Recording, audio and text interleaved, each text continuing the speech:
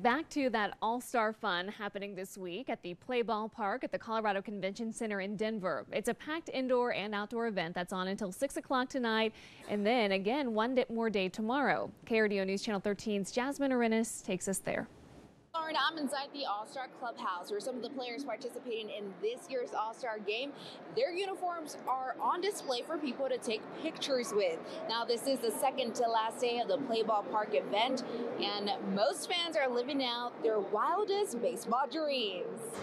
It's a once-in-a-lifetime event. My favorite thing to do here is to play baseball. From playing ball to getting autographs from some of the best to ever play the game, including former Rockies pitcher Pedro Astacio, who played with the team from 1997 to 2001 and held the record for the most career strikeouts in the organization for nearly 10 years. Here to see the fan, and so a lot of people, they don't have the opportunity to see you close, and they come over here and say they really appreciate it or what I'm doing for the Colorado Rockies.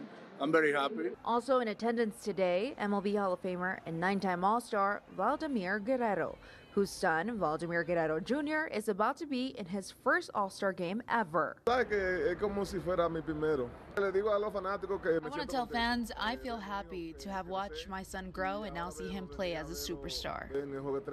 Besides taking pictures with the stars and getting autographs, fans got to envision themselves as broadcasters and also learn about the pioneers of baseball. Perhaps the biggest event happening today at Play Ball Park was the Q&A featuring MLB Hall of Famer and 13-time All-Star Ken Griffey Jr.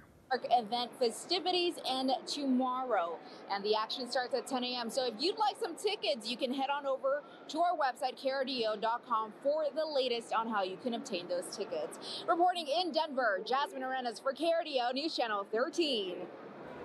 America's pastime. So much fun there. Yeah, and you can tell Jasmine's having fun too, the way she told that story. Absolutely. Good for her. Coming up, with gun crime on the rise in many parts of